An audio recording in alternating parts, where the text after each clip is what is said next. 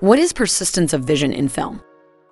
Persistence of vision is a fascinating concept in the production of animated films.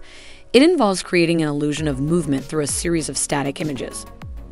The brain perceives this motion due to residual images ingrained in the retina. Essentially, persistence of vision is a clever trick our mind plays on us. Rapidly changing frames with minimal differences create the illusion of movement despite no actual motion happening within the frames. Understanding persistence of vision in film. Persistence of vision begins when our eyes see a static image. This image is imprinted on the retina for about 1/25th of a second.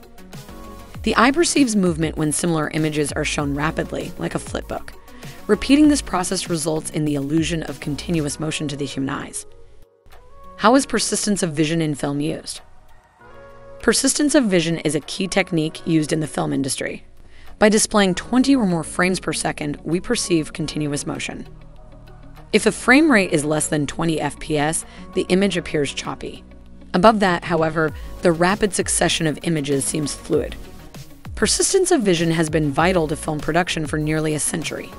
It transforms a succession of static images into seemingly fluid movement.